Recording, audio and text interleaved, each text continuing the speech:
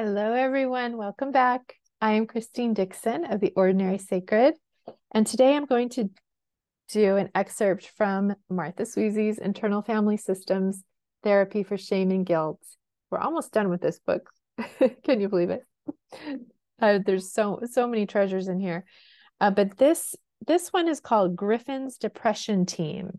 So this is going to be really helpful if you or a loved one or a client suffer from depression. So Griffin was a 24-year-old cisgender single Chinese Canadian.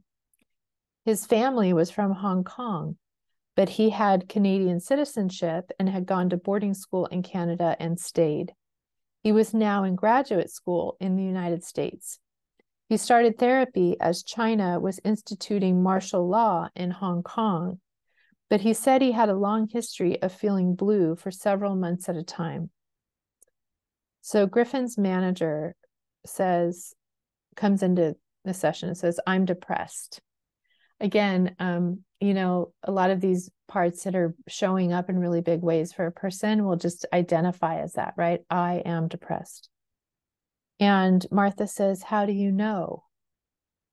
And Griffin's manager says, "I have no interest in things," right? Just this lack of motivation, apathy, which can be a big part of depression. But I like Martha's question, "How do you know?" Because she's searching for what specifically is happening. What is the evidence, right? In nonviolent communication, we talk about how there's a label, right? Like something, a judgment, an evaluation, right? Depressed, depression. There's what do you mean by that? What's the evidence, the facts, right, that lead you to say, I am depressed? It would be the same as, when someone says, "I believe in God," and they say, "What is God to you?" Right? Define what that means to you. All right. So he says, "I don't have interest in things." And Martha says, "What else do you notice?" And Griffin's manager says, "You mean like thoughts?" Martha says, "Thoughts, beliefs, sensations, emotions, actions, urges." So she's inviting him to just really be observant about all of these things that might point him toward this label of depression. So Griffin's manager says, "I think a lot about how it's too late." And then he pauses. "I feel heavy, like someone put a weighted blanket over my head and I can't get out from under it." And Martha says, "Is that one part or two?" Again, just curiosity around, there's a part that feels like it's too late. And then this weighted blanket, is that one or two? Griffin considers it and says, "Two, but they are allies." And here, I don't know if Griffin did this, but you can always just ask directly inside, right? Get in touch with the part that's saying it's too late, and the weighted blanket, and ask, "Are you one part or two?" And it will tell you directly. And he says, "They're two, but they're allies." And Martha says, "How do you feel toward them?" And he says, "Smothered." So Martha says, "Can we talk with them?" Griffin says, "No, they don't recognize me." So again, either he's blended with another part or they just don't know the self. So Martha says, "Okay, is it okay if I talk and you listen?" So she's going to attempt direct access here. I think she's sensing that he's blended with other parts. So Griffin nods and Martha says, "So I want to talk with Griffin's depression team.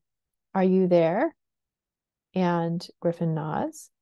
And she says, "What do you do for Griffin?" Griffin's depression team says, "We protect him." Yep. And she says, "How old do you think Griffin is?" Griffin's depression team says, 12. And Martha says, "There is a grown-up Griffin who could help the 12-year-old, a Griffin who's not a part.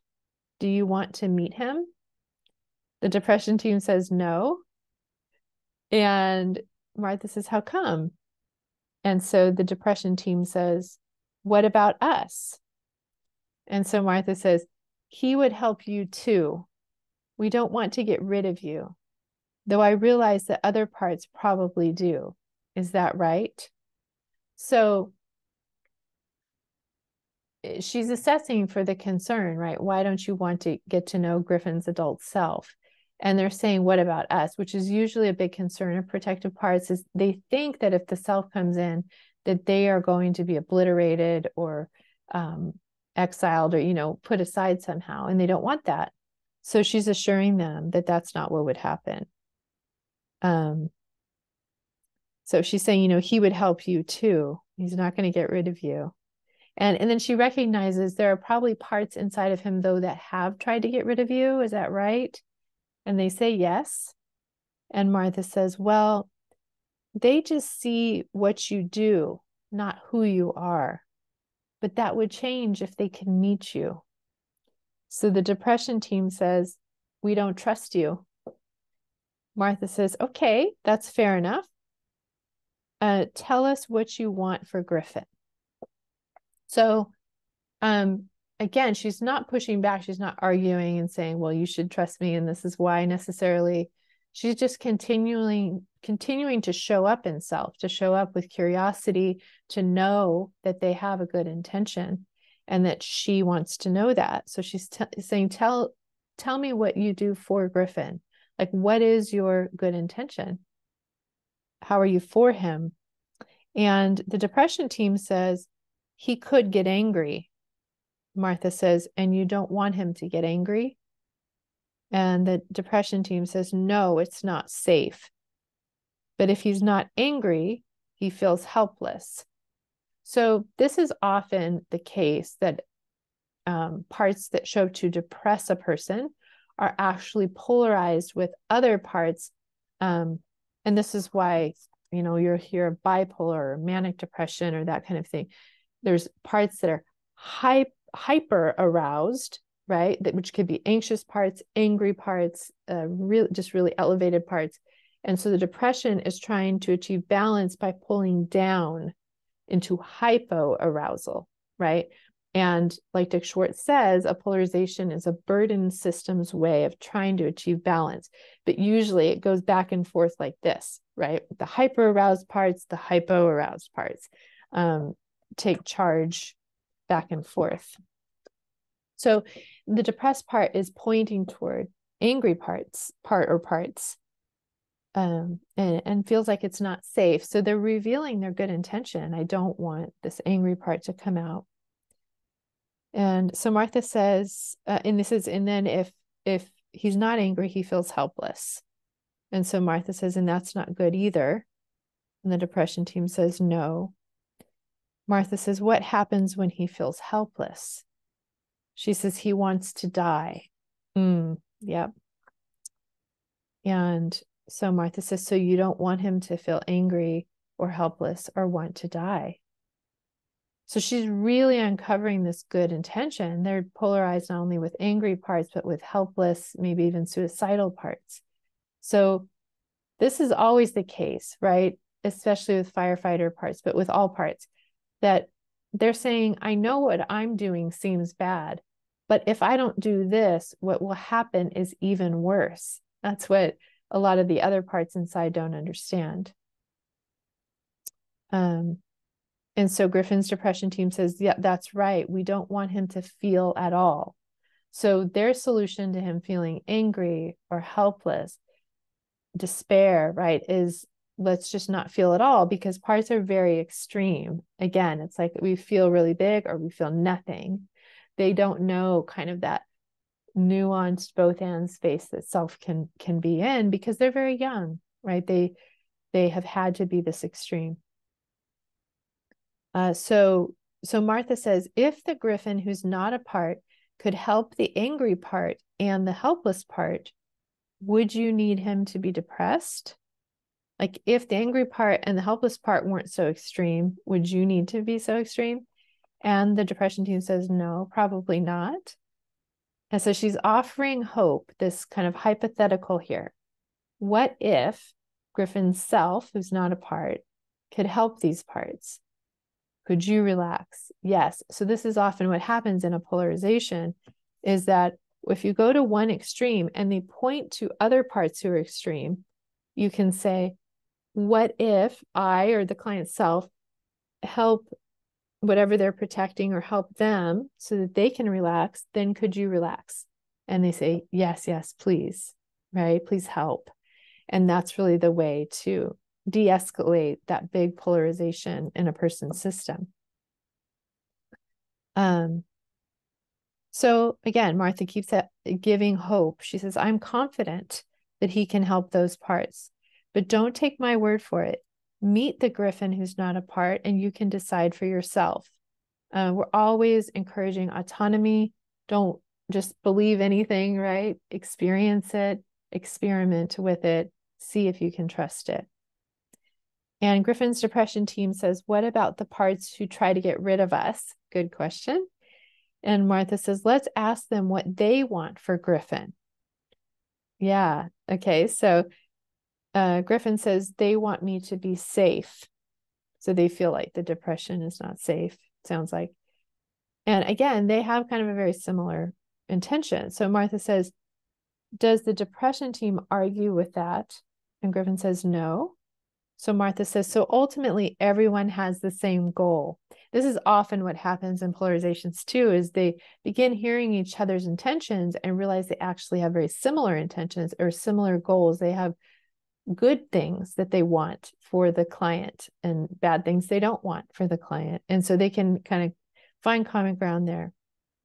And Griffin says, yes, but they don't trust each other. So Martha says, well, that makes sense because they don't agree on how to be safe. And that's why they need your help, right? It's like, it really is like you have these two warring factions, right? Or two children who are arguing, and you as the adult or the mediator can come and say, okay, let's hear both of you out.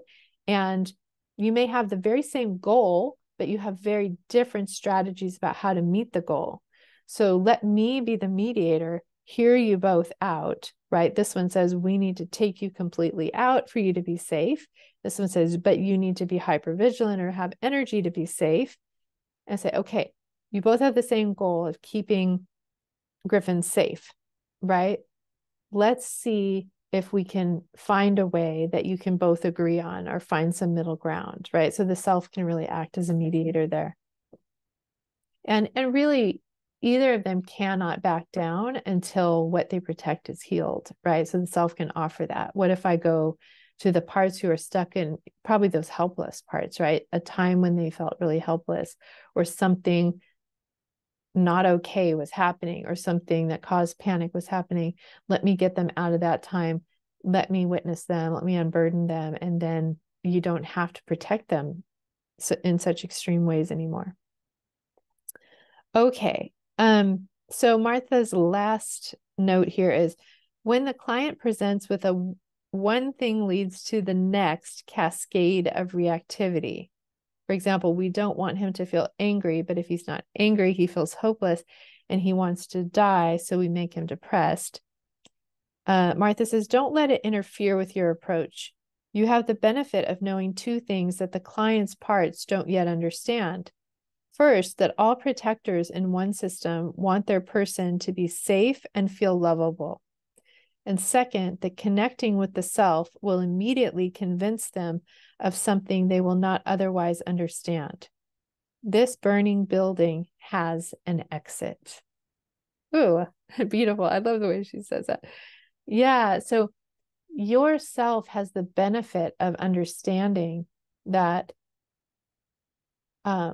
that first of all, every protector has good intention, basically. You know, even if you see the negative impact and the extreme nature of it, the depression, the anger, the suicidality, you know that it has a good intention somehow of keeping that person safe or keeping them lovable. And so you can go in with that curiosity, and you know this hope, this effectiveness, that once they meet the self, that the self is capable of healing what they protect. And so just having this knowledge, being in self yourself as the practitioner, is really the most important thing. because you will hold that perspective. You will know they have good intention. You will know there is hope of healing and that the person's self is capable of that. And you can hold that out very confidently and clearly. So, if you or a loved one or a client is suffering from depression or perhaps bipolar or manic depression or anxiety and depression, a lot of times that's very common. And so if you have any questions or comments about this example, please leave them in the comment section below.